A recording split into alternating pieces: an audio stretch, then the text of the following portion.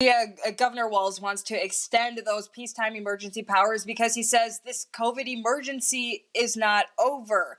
His powers went into effect at the start of the pandemic. Each time he extends them, he's required to call back lawmakers for a special session so that there's opportunity to repeal.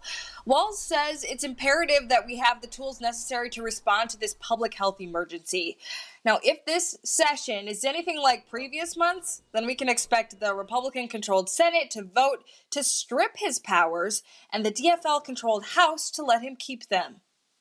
Think about that Thanksgiving table when you were a kid. You always wanted to be at the adult table. Well, we're not even at the kiddie table. We're like in the garage. Realistically, saying it's over or saying that it's all done is not right. It's not. We all know it. We have hospital beds that are still filling. And that was from last month's special session. And in recent sessions, lawmakers have tried to tackle other issues like a massive public infrastructure bill, but nothing has gone through.